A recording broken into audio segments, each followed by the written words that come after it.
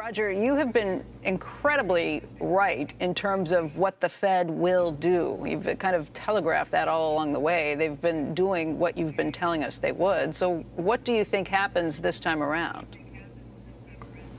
Well, look, I think the market is priced in a pause. I agree with that. I think the last time I was on, before I mentioned the concept of a hawkish pause, I heard Steve mention that as well. I think where I disagree with the market is I see not one, but the possibility of two more hikes after this one with no reversal this year.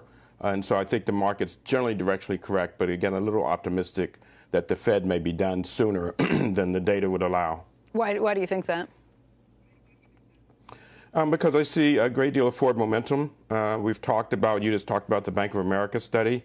I know that there's question about the strength of the consumer, but recognize it's against the backdrop of a really tight labor market. Wages are still rising in many sectors, and inflation is still, certainly hotter than the Fed would like.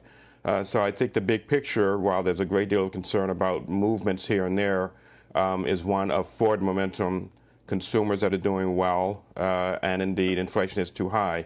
And I think the Fed's probably going to have to move twice more before they feel totally comfortable that they've gotten this one under control.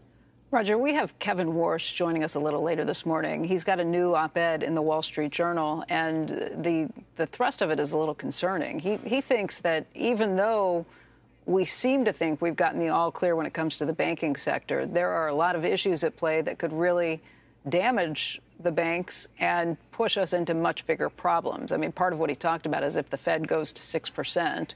Also talked about commercial real estate, the problems that could pop up. But he painted it back and reminded everybody what happened back in 2008 when you had Bear Stearns that went bust in March of 2008, and everybody thought that was a one-off.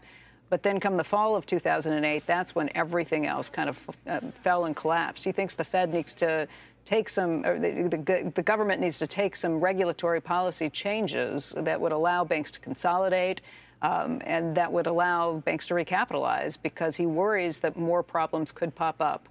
Are you someone who shares that concern?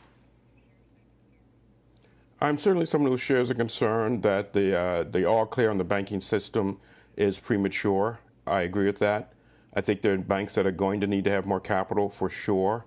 We've seen that move very slowly, but the flip side of the Fed having to raise more is that it increases pressure in the sector.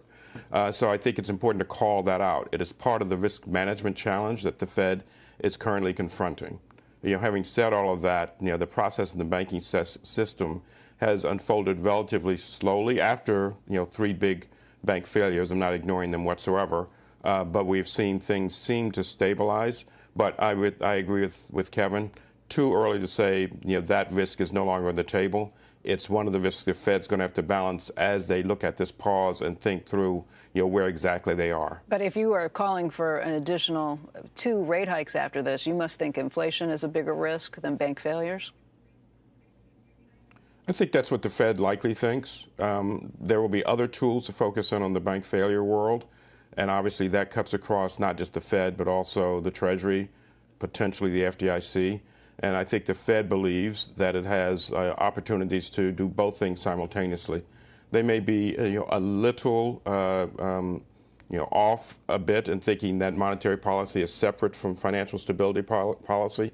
But I think they're going to keep their eye on inflation first and look for other tools to deal with financial stability.